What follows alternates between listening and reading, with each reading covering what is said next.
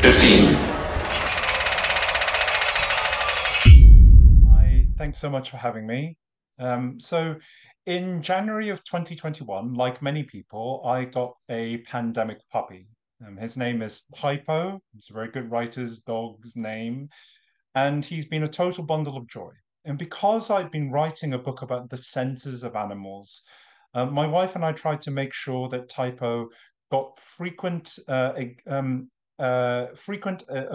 chances to use his most important sense, and that is smell. And many of you may know that smell is important to dogs, but perhaps not just how adapted they are for a life of olfaction. It begins with their nose. If you look at a dog's nose, you'll notice that its nostrils curve round to the side in these apostrophe-like slits. If you imagine a dog sniffing along a surface, you might think that every time it exhales, it would blow away all of the scented molecules that are on that surface, and that its sense of smell might flicker in and out like ours does. But that's not the case. Those side slits create vortices of swirling air every time the dog exhales that actually sweep odors into its nose. So whether a dog is breathing in or out, it is getting a continuous influx of scented air into its snout.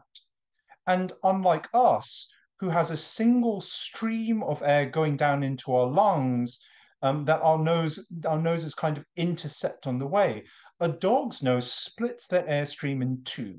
So one part goes into the lungs and is for breathing, and another part goes into the nose and especially for smell. So a dog's sense of smell is continuous. It is like a smooth movie rather than the stroboscopic effect that we experience. And dogs accentuate the benefits of their hardware by just using their noses all the time. They sniff and smell and explore absolutely everything. So when I go on walks with Typo, we let him guide the walks at least once a day, sniffing to his heart's content. He will smell every new plant that he encounters, very precisely and daintily moving his nose across the leaves and the stems. He will smell patches of pee that other dogs have left behind, which I liken to me checking my social media feed.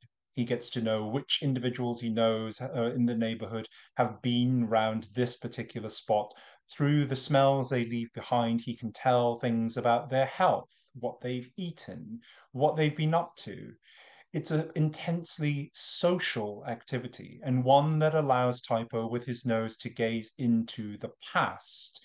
He can also gaze into the future. He can smell when things are arriving well before they actually appear. He can smell through gaps and cracks. He can smell around corners. This world of smell is just very different than the world that I experience with my eyes. And it's something that we have taken great pains to allow Typo to experience. Many dog owners pull their dogs along on walks because they see those walks as exercise or a means of traveling from point A to point B. But that is like going on a hike with someone and covering their eyes every time they see an impressive or beautiful view and dragging them along. It deprives dogs of their most important sense, and studies have shown that dogs are happier, more optimistic, and less anxious when they are allowed to sniff, hence the sniff walks. This idea that other animals exist in a very different sensory world than we do is the core of my book, An Immense World: How Animal Senses Reveal the Hidden Realms Around Us. And there is a word for this sensory bubble. It is Umwelt. It is German for environment, but it doesn't just refer to the physical environment, not to just the shelves you can see behind me or the chair that I'm sitting on. Umwelt, the word Umwelt refers to an animal's sensory environment, the sensory bubble in which it is trapped. It is the sights and sounds and smells and textures that it can perceive and that other animals or individuals, even standing in the same physical space, might not be able to perceive. So I could be holding Typo right now and he would smell things I can't smell. I, however, would be able to see 100 times more colors than he can perceive, reds and violets that his eyes can't detect. Each of us is limited. Each of us is only perceiving this thin sliver of the fullness of reality. And that is what the Umwelt is. To me, this is one of the most beautiful and profound concepts in all of biology. For a start, it's very humbling. We humans, for all of our vaunted intellect and technological abilities, are as limited as other creatures are. We are all perceiving just a small fraction of what there is to perceive. Um, and but despite that, I think that the Umwelt concept is also incredibly expansive because it tells us that even in our most familiar surroundings, even here in my home, in the garden that I can now look out upon, there are still wonders to be held. There are flickers of the magical in the mundane and the extraordinary in the ordinary. And while we may not be able to perceive them ourselves, we can learn about what those hidden realms are like by considering the experiences of the other creatures around us. So, for example, I can currently see mockingbirds and house finches flying about in my garden. They, like all birds, have eyes on the sides of their heads, which means that their visual world wraps around them. So when they're what they see when they walk is not just coming towards them as it is for us with our forward-facing eyes, but moving towards and away from them at the same time. They can also see this entire dimension of colors that we cannot see. We can probably make out about 1 million different colors. Birds around us can make out 100 times more than that.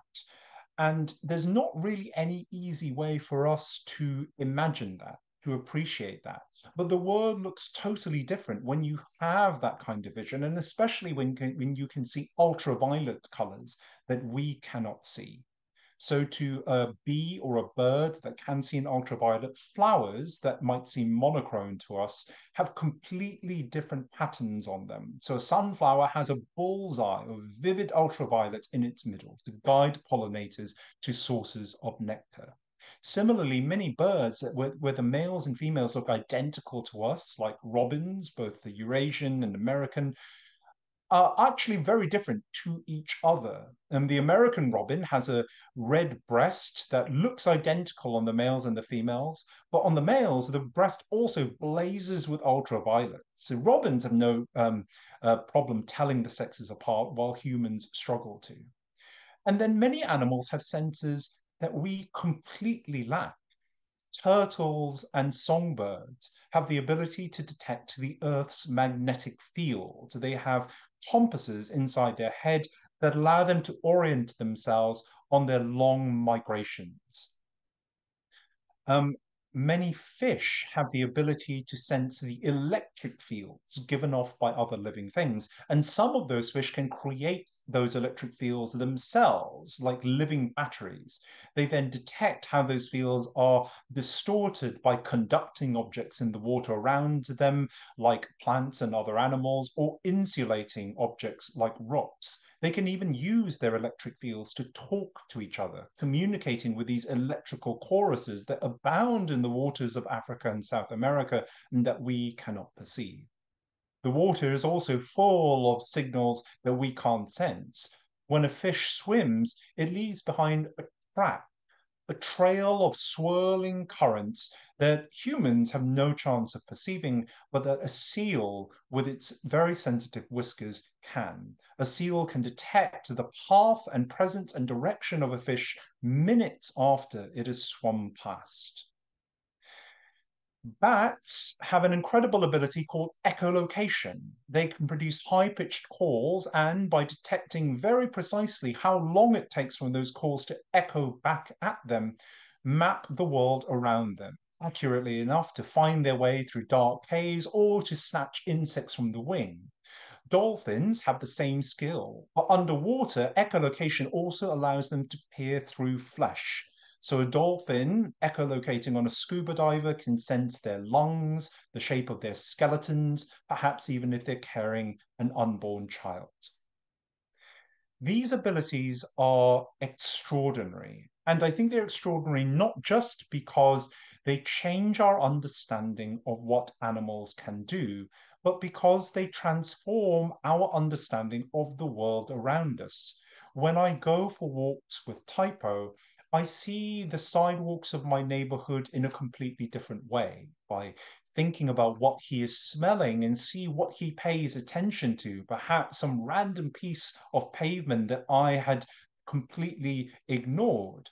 I understand how much hidden information is in that world. There are many examples like this. There are little insects called tree hoppers and leaf hoppers that abound in the parks and gardens around us. They fill those plants with vibrational songs that we cannot hear. They're not audible to us, but that we can transform into audible sounds with a clip-on microphone and an amplifier.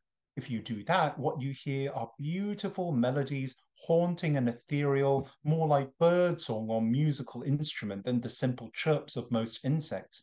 And the idea that the meadows and fields and parks around us are full of all these hidden vibrational signals is magical to me. Humans have also harmed other animals around us by failing to consider their umwelt, their sensory world. We have flooded the world with light in dark places and sound in quiet places. And these forms of sensory pollution can be as damaging as plastics on a beach or chemicals billowing from a smokestack, even though they feel less viscerally bad to us. We don't think of them as pollutants. We think of light as something good, something synonymous with safety and knowledge and all things that are good in the world. We want more of it. But in fact, by putting sensory information out into the world at times and places it doesn't belong, we're harming the creatures around us. We're killing songbirds as they migrate, turtles as they hatch from a beach, pushing animals away from idyllic places where they would otherwise thrive. And we are also severing our own connection from nature.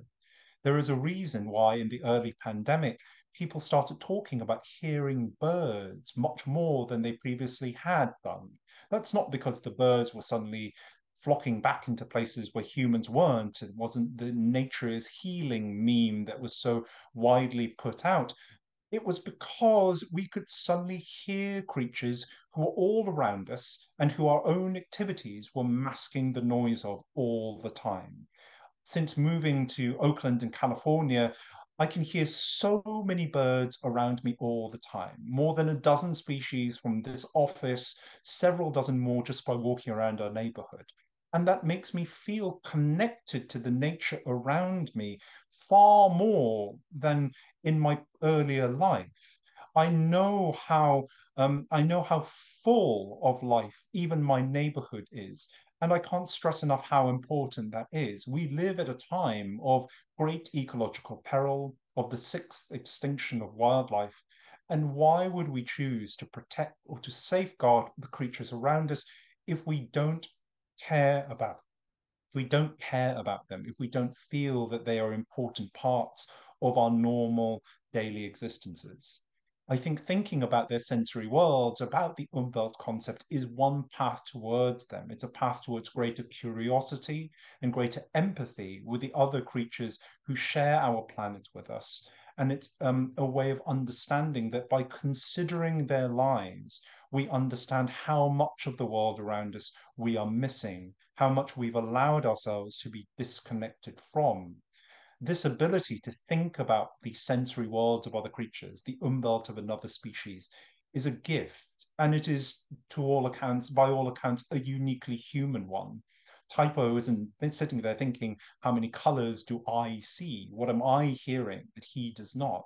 But I can. I can make a choice to step beyond the confines of my own umwelt into his, or the mockingbirds I see, or any other creature that I can think of, the spider building a web in the corner of my office. That is beautiful gift, a unique and singular one. And I think it is one that we should cherish and use. Thank you.